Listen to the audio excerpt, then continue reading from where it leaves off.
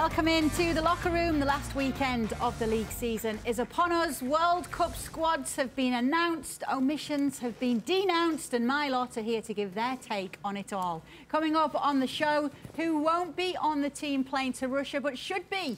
We discuss the big names missing out. We'll make our FA Cup predictions, and we ask, what should Gigi do next? We'll look at life after Juventus for Buffon. We have Andres Cordero joining us again. And I'm told that Ray Hudson did his own makeup tonight. I did, but I want to first of all wish all our Muslim watchers Ramadan Mubarak, and I want to wish all of the Haitian lads and lasses out there happy Haitian Flag Day. How about that, eh? Hey! She started out with your makeup and you went super heavy. You know, I mean, I'm all flush. Thank you, Ray. World Cup squads are being announced, and some players have not made the final cut. Players like Jack Wilshere from England, who's been on Twitter to state he believes he should have been in the squad. Now, by contrast, Monaco's Ronnie Lopez, or Ronnie Lopes, as we like to call him here, didn't make the Portugal squad, but still posted a classy response on social media saying he's not in the 23, but he will be part of the millions that will be the 12th man for his nation. So who for you is the biggest omission from the sides that have been announced? The letter of the two Lopes. Ronnie Lopes from Portugal and Monaco. Why? Why? One, Eder, although a little bit different player, who scored the winner in the Euro 2016 against France, by the way, in the finals when Portugal won it, is not there. Nani, a white player, isn't there. And Lopes this year for Monaco has been a revelation. Let me see here, 13 goals, 8 assists. He can play on either wing. He can break you down, and he's got great work rate as well. Young, 22, 23, fearless. He could be another older Renato Sanchez, by the way, whatever happened to him, that started some games for Portugal. 10 changes, by the way, for Portugal. Fantastic. You know who's smiling? Giroud right now, because Lacazette is not going, baby. Okay, Tommy, let me ask you this. What? You're talking about Lopes. What about Gomes? No, Andre Gomes. That's going to hurt Portugal, isn't it? Ooh, right, yeah. This is going to be such an inspiration to Portugal that Gomes isn't there. Now we've got a great chance to go on and win it.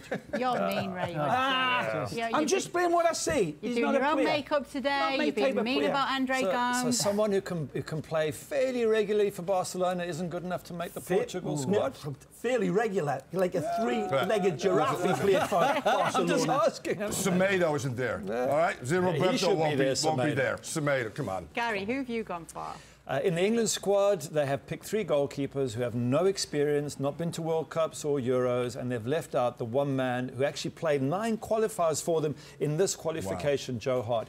I don't get it. I understand that you might have him as number 2 and Jack Butland starts, but you need him there for some experience. Why bring other goalkeepers who have never been to a World Cup before? And you might say, oh, well, he hasn't had a good season at West Ham. Jack Butland got relegated with Stoke, so he hasn't had a great season either. But he was the MVP. He was the best player in Stoke. Yeah, but he still conceded a whole bunch of goals. He was playing behind a whole lot of crap, Gary. So is Joe at West Ham. But would Joe come as number 3? Passed it. And is there not an argument to be made that if number 3 is not going to play anyway, you might as well give someone the experience of going to a He's saying he would love to have been there. And I think if he gets asked by Gareth Southgate, if you said you can either come as a number 3 and I want you to support and I want you to be there for the youngsters and I want you to help, but you have to be on our side or don't come. Joe would have said, absolutely, I'll go as your number 3. Not a problem. You use a number 3 as for experience. A young player is not going to start. So I can see that. It's still a weird admission. It is. Not the only one, by the way. In the face, Southgate. We'll get 2 goalkeepers. Southgate's setting the standard there. This is a new squad, and I really like the way he's turned the page and he's left players like the goalkeeper out of it, and he's trusting it. He's sticking with what got him there. It's wonderful. And for my player, unfortunately, is Lallana. I think this Arsenal, where did that come from? this England team, Arsenal, much the same. England doing it again, man. England also finished 5th and 6th. So England, I've lost my train of thought. Lallana. The Arsenal, His situation, he doesn't play for Arsenal. Okay, he's screwing me up, man. Right, so Lallana, the one exclusion for this England team is a lack of a real proper midfield maestro. I think Lallana, when he's good, is capable of that. He's class, and it's sad. He's injured, so they cannot really take him. But I would have loved to have seen him in. John Joe Selvey, another one for Newcastle, who I think could have played his way into the game. Wilshere maybe being the biggest. Wilshere maybe, but I accept that they're not ready, they're not right, and they move on. And England's got a good, vibrant young team, and I wish them all the best this time. Perfect. But if we're talking about biggest snubs and the backup goalkeeper for England comes up, we're in the wrong place again. Go on then. For me, I think you can pick up several names from the French national team, and everybody wants to go to Karim Benzema. I'm not going to go there. I'm not going to touch that. Adrien Rabiot was snubbed from this list, and I know that France have some very good central midfielders in N'Golo Kante and Blaise Matuidi, but the players that were in direct conflict with Rabiot for a spot were Steven Nzonzi, who's fine, and Corentin Tolisso, who's fine. I don't know that necessarily, just based on the characteristics, those guys are too different from what they've already got going to the team. And I think Rabiot gives them a different element, a metronome player in the middle. Granted, he's only got 6 caps for the French national team, and he hasn't reproduced his PSG form for France yet. But I do think they've been too sort of short leash with him, because he's been brilliant this year for PSG. After Matuidi left, he started virtually every game for the biggest team in France. And he gets snubbed from where I thought he would have been one of the first players off the bench, and instead doesn't make the squad. But it's tough. It's tough if you're Didier Deschamps, because you've got a French squad that isn't, it's out there somewhere. So you're going to end up leaving a whole bunch. No matter how you do this, you're going to leave off decent players. Benzema being another one you could look at and go, well, should he be playing? Right. Is he good enough to come in? Could I use him off the bench? Has he got experience? Or is he going to be a divisive player in the squad? So I think it's tough for some of these managers. But I just want to come back to England. I don't think playing a bunch of youngsters is a good idea. I really do. I think he needs the experience. The past shows you that, well, what's he got to lose? I mean, compared to the previous England editions, now he's going with the young guns. He's got the faith in them. We'll see if the expectations aren't too high. What the hell are they risking, Gary? He knows the youngsters They're playing with house money. They've got nothing, so and that's a great point. He used to be a coach of the under-21s. He knows the core group of the team. I like the direction as well. Energy, let's go out, not be stifled by all the pressure. Let's play. Absolutely. And they're in an easy-peasy Japanesey group, so they're better qualified, Gary Bailey, Mr. English International. Listen, if we've got Ray support in England, it's a good thing. I'm really hopeful and pulling for them. Can't believe it. Really can't believe it. There's a huge romantic event taking place in the capital of England tomorrow. The nation will stop as Chelsea and Manchester United. I thought you were going to go off. Don't you worry, not on this show. Who's going to need the win the most in this one? We're going to go round the table, get your predictions, and get a little point for you. We have to start with you, Gary Bailey. Should be no surprise for us. Yeah, I'm surprised you even look at me for a prediction. Of course it has to be United, but here's a couple of reasons why. We're in very good form at the moment, a lot better form than Chelsea.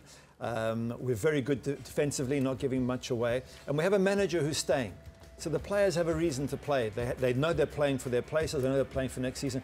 Chelsea have a manager who's leaving. They know he's going. So if they play badly, it makes no difference to this particular manager. So I think it's all lining up for United to win. And if they win, it becomes a good enough season. If they lose, it's probably not been the best of seasons. Does he have to win this? Is there more pressure on him than there is on Antonio Conte?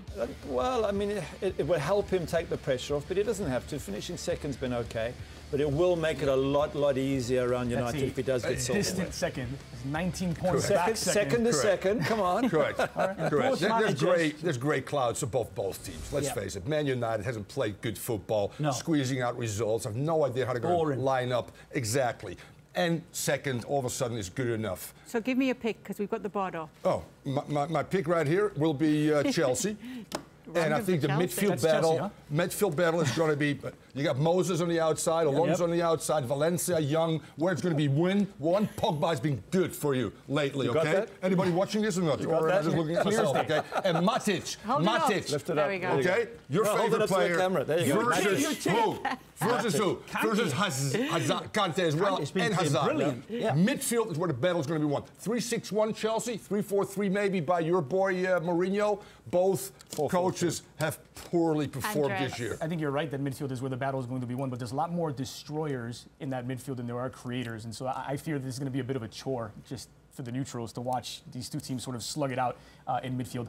That aside, who has more to win or lose here? Antonio Conte is leaving, and I don't think winning the FA Cup on his way out is going to secure his Chelsea legacy. I think that was secured when he won the title a season ago. This is a very different side from the one a year ago. They never properly replaced Matic. He's now playing on the other side. They never really replaced Diego Costa, who just won the Europa League with Atletico Madrid. So I'm going Manchester United, who are a better team at this stage, significantly more points, have been better throughout the season. Not the most fun, but neither has Conte's Chelsea been.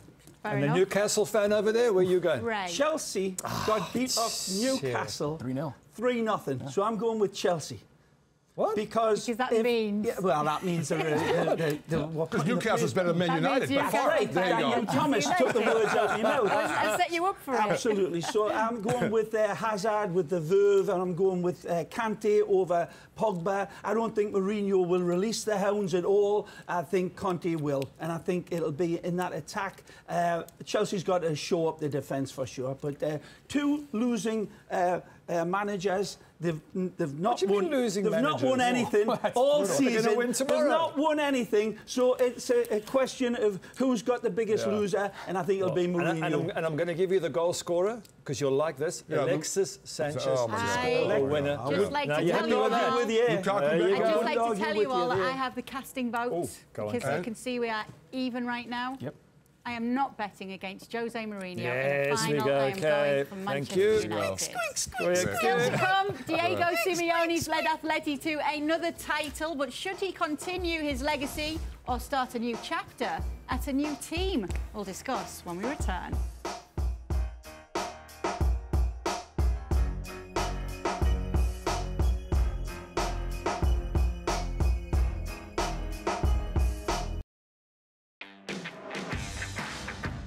Welcome back to the locker room. Atletico Madrid are Europa League champions, and it's the second time that Diego Simeone has led his men to this trophy, almost 4 years to the day since he led them to La Liga Glory 2. Now, we're hearing his name linked more and more with the Chelsea job. What should he do next, Andres? He should stick around. I'd like him, if you want to talk about London and Chelsea, I'd rather he be the Arsene Wenger of Atletico Madrid and stay there for a good decade to come. I think few managers in history, I mean, over the last 10, 15 years, are as identifiable with their club as Diego Simeone is with his. You think of, Fergie, Sir Alex Ferguson is an example. Arsene Wenger is an example. After that, you don't get to too many names that fit their club the way that Diego Simeone fits with Atletico Madrid. And if there's a club in England that Simeone would fit in, would be Man United. I think Chelsea.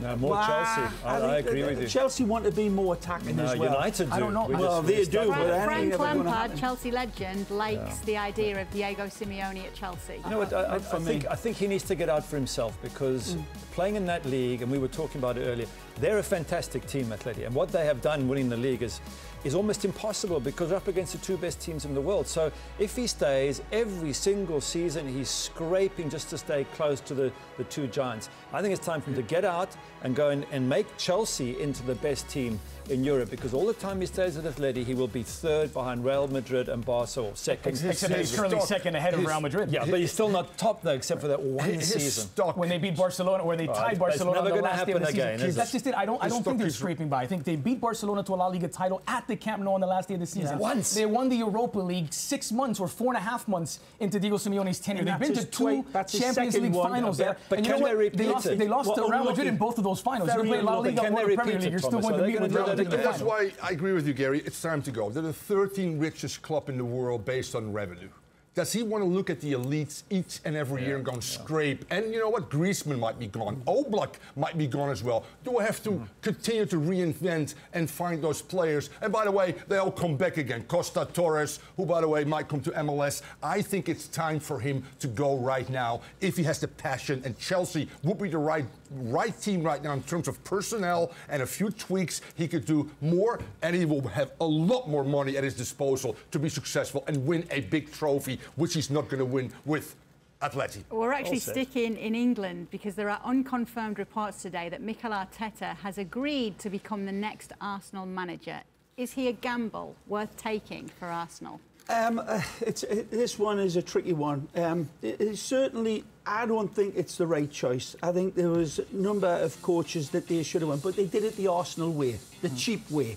With all due, I mean, they did. You know, they went for the cheapest type of asset that they can find. But he's a good coach. The word is out that this man is wonderful with the players. His tactical know. He's learned under the great Guardiola. But I'm looking at players like, well, you know, Conte for me would be a better fit if he moved across London. That could happen. But Arteta, I think it would be a brave, he's a number two, move, isn't he? But he's a number two. It's unproven. It's unproven. But let's just have a look at number two. Carlos Queiroz. Remember him, number two at Man United. Failed miserably at Real Madrid. Before that, Brian Kidd was a number two to Sir Alex Ferguson. Went to Blackburn, failed. Some people are not number one. You're not the boss. You haven't got that ability. Plus, a lot of those players at Arsenal, or some of them anyway, were players with him. So you come in as a coach. But stopgap. Not a stopgap. This is a brilliant move. Reason being is Stan Kroenke owns Arsenal. Stan Kroenke, by the way, owns the LA Rams. The LA Rams hired a 32-year-old head coach who went to the playoffs in American football. And his son is the driving force with Ivan Gazidis. Ivan Gazidis is protecting the brand of football. And he's got Stan Kroenke's son is saying, football. I want a young, energetic guy, one that has played there 150 times. By the way, Wenger was a no-name when he first came in, so this is brilliant by Arsenal. They keep their philosophy, their playing style, and they get energy. The thing is, before you jump in, whoever it is that's going to come into this Arsenal job, and I wonder if Arteta's got it in him, they're going to need to kick ass. They're going to have to go to Arsenal. They got away with too many soft touches for the last few seasons under Wenger. Arteta's got to come in and really stamp his. I don't care who's above him and who's beneath him. The situation going into this team is he has to put his brand on these players. Tough. The good, easy days are going away. Yeah. Exactly. It's tough. Now, I tell you someone who could. That type of player. Allegri comes in. Does Allegri want to come in and take Europa League football? I don't know whether he'd want to, but that would be the sort of manager you want to bring. Someone who's done it before, knows what to expect, has got results. There's a difference between what we want to see happen and what we think will happen. And this, to me, is a feel-good appointment. You want to root for Atleta to do well. You want to see them play an attractive brand of football, promoting their own guy, somebody who knows the club quite well. It's different in practice when you think Arsenal have to finish in the top four. Arsenal have to return to the Champions League. Those are huge expectations by themselves. Added even more so when you're replacing a legend. You don't want to be the one replacing Sir Alex Ferguson. You don't want to be the one replacing Pep Guardiola. You don't want to replace Arsene Wenger. This club could fall into an identity crisis, and we don't have anything from Arteta's track record to suggest that he would have fixed it. When Moyes took over Sir Alex Ferguson, I don't think that squad was set up for Moyes to be successful with. It was an aging squad, and it was starting to spiral down. That's not the case with Arteta. He's coming in to take this team up. There's talent there. There's exceptional talent, but it needs to be coached. And evidently, from all the jungle drums that I'm hearing, and the word gets out in football, amongst players, amongst clubs, Arteta is highly, highly thought of as a at coach, Manchester but not City. a manager. There's a difference, isn't That's all he needs to do with Arsenal, Gary. All the management, excuse me, Tommy, all the structure of Arsenal now is set. They've got the people who pick the players, they've got the ownership, they need a coach. This guy could do it. Spaniard from a tough part of Spain, by the way, this kid. Believe me. Still that's right, Ray. Experience for me. You know. Okay, Major League Wrestling Friday nights on beIN Sports. Fun and wild entertainment that's not to be missed, just like the locker room, actually. Now, still to come here on the locker room, we'll be talking about Gianluigi Buffon, whose time with Juventus is coming to an end. But what's next for the superstar shot stopper? We'll be back after this to tell you.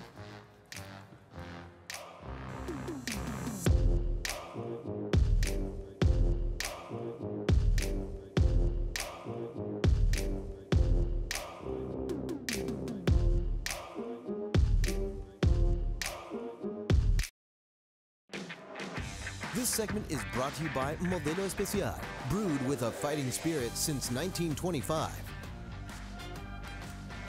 Our international connection is brought to you by Modelo. Will Gianluigi Buffon be continuing his career away from Italy? Now, he says he's still undecided on what to do next, but there are reports that PSG are interested in his services, and even Liverpool has been mentioned among the rumours. So, Gary, what's the next step for Gigi?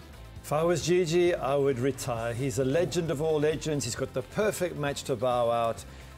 Say goodbye and go and move upstairs somewhere in Juventus and live the deserved wonderful life, because If he goes and plays anywhere else at 40 years of age, will he ever be as good? And I don't even know if him. What I love about him is he's got this happiness and vibe.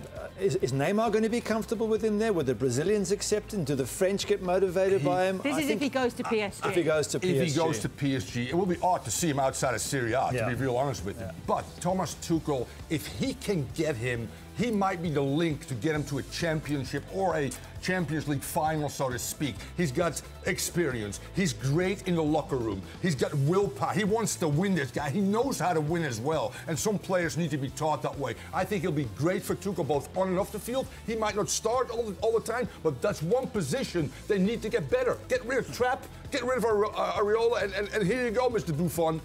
You know, even before the reports from the Parisian and Tuttosport linked him with Paris Saint-Germain, I know there have been other clubs as well. There were Boca Juniors? No chance. They were the first ones in for him, man. Not a chance. There were hints in Buffon's own words. He said not in Italy, so he would leave Serie A, so he wouldn't play against Juve. Good shout. Good shout that. He could never go anywhere else. Not a minor league. And so that suggests MLS is out. Right. Well, that also means some European leagues are out. It suggests to me there's the two biggest team trophies that a player could win are the World Cup and the Champions League. Buffon has the World Cup. He has not won the Champions League. And so then you go down the list of big clubs that have a chance to win the Champions League, because no one went to Liverpool last summer thinking they were going to be playing in the Champions League final. And so that Madrid have a goalkeeper, Barcelona have a goalkeeper, Bayern Munich have their goalkeeper, United, if you want to add them, have their goalkeeper. Atletico Madrid have Jan Oblak, arguably the best of the bunch. Paris Saint-Germain are the only place that you can upgrade the goalkeeper position, even though Areola has been good. Hasn't got a Copa Libertadores. Boca Juniors need a goalkeeper badly. It'd be perfect for him. He'd be able to play in the tournament. Do not go lightly into that dark light. Buffon, I'm with Thomas all the way down. Gary, you don't know what you're talking about. He has got 2 seasons in him, this man. I can't believe you just want him to go into a happy retirement home, man. And what if they're bad seasons? What if he plays badly? What if he gets knocked out and everybody goes? That's not in his vocabulary. He's 40 years of age. I don't care. He's brilliant. He's performed brilliantly, and I don't agree with you either, Andy, that he's a flipping.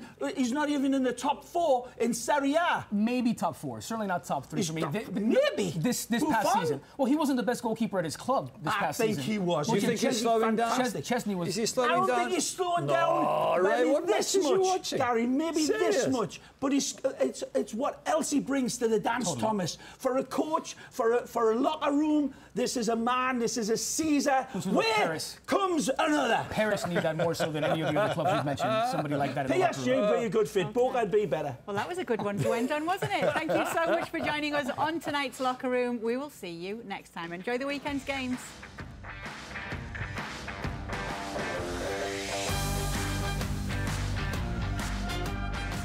This segment was brought to you by Modelo Especial, brewed with a fighting spirit since 1925.